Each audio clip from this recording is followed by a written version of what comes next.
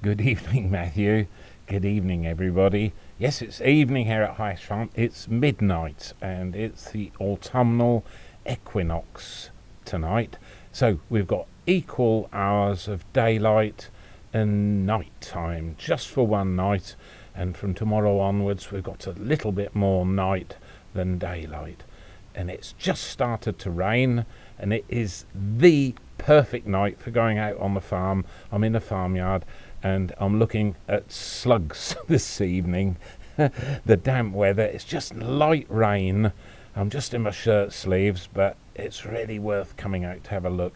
I've got a little camera with me and just walk down on the farmyard, and on the gravel is our first slug, and it's a great black slug, but it's a bit of a misnomer because great black slugs come in a whole variety of colours, from almost red, black, some of them, a lot of them sort of chestnut brown, and this one's quite a light beigey colour in front of me.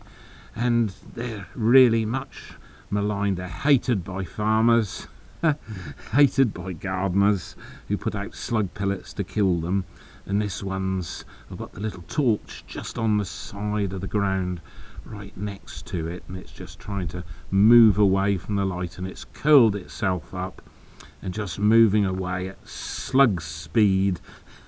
But nevertheless stunningly beautiful. The little patterns under the skin, and there's two little tentacles out of the front of the slug, and they're sort of omnivores really. They'll eat small dead animals, they'll eat small worms, they'll also eat, as many gardeners will tell you, vegetable matter, and that often forms main part of their diet.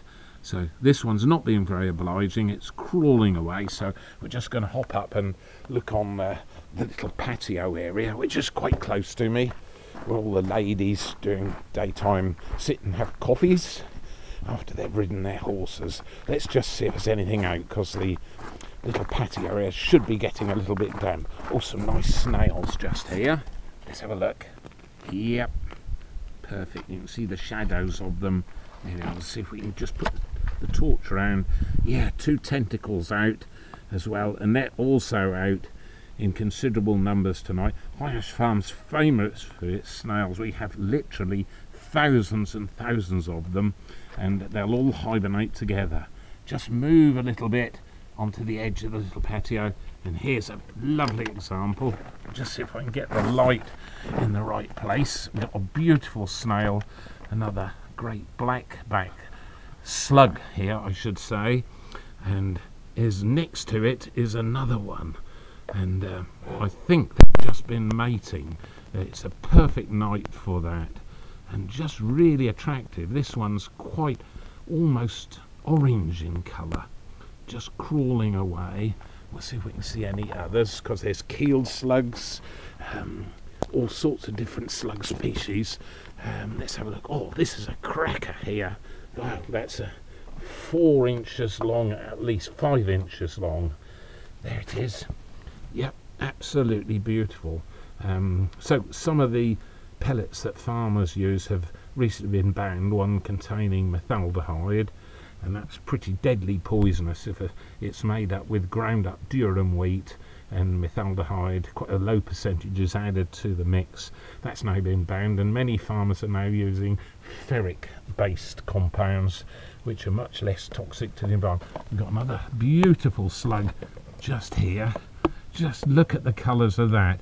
Almost looks like leopard skin on the back of this one, and I don't know if we're going to see any ones. I'll just put the torch over there. What I'm looking for, because when I came down last night, I caught some actually mating, and they just go head to head, and slugs are hermaphrodites, which means they have both male and female organs on their bodies. And so what they do, the two will get together, and it's the most unusual thing. I've only seen it 3 or 4 times in my life. In between them comes a bright blue balloon, is the only way to describe it, about the size of your thumbnail, Just an amazing thing to see. And what that is, it contains the sperm or the eggs, in which case they bite each other's genitalia off. I'm sorry about this.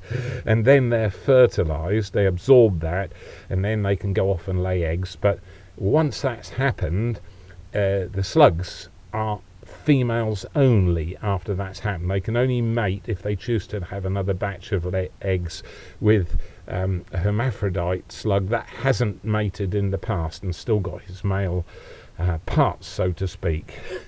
So I hope this hasn't put you off your breakfast, but nevertheless they're absolutely stunningly beautiful. I'm just going to get the little camera a little bit closer, and this one obviously is reacting to the light, and it's curled up in a kind of C-shaped letter, just to try and avoid the bright lights, and so's this one just beside it. But on the patio here there must be, what, 50 odd slugs, and nobody is obliging us with this amazing mating experience. What I'll do, I'll try and get a picture so you can actually see this really strange and peculiar phenomena that happens when they mate. And they're all over the farm. We don't use any slug pellets now. On the tracks, in the woodland, beside the streams, there are literally millions of them, so it's a very common invertebrate, and they protect themselves. They've had a rather difficult summer because they don't really like intense heat, and they certainly don't like dry weather. Like worms, they go down deep into the soil. This is worms. Slugs will go under old tree stumps or under patio pavements, anything like that, and try and avoid the worst of the dry weather. But they protect themselves, which is why they're strictly nocturnal. They can't be out in the hot sunshine in the middle of the day. They protect themselves with this mucus, which is extremely slimy. Anybody that's ever picked a slug up, then you're going to have to wash your hands for quite a few minutes to get the slime off. And scientists are now researching that because it's just an amazing lubricant. It's absolutely fantastic. And this slug's curled himself up almost into a circle, and he's now going to leg it back at quite a speed. It's quite surprising. They can move a meter in a minute.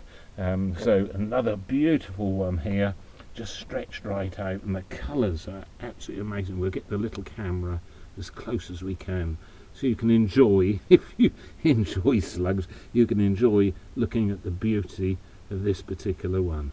So nature's full of surprises. There we are, little animals that produce a very beautiful sky blue balloon between them. But we won't ask what that's all about. Best not.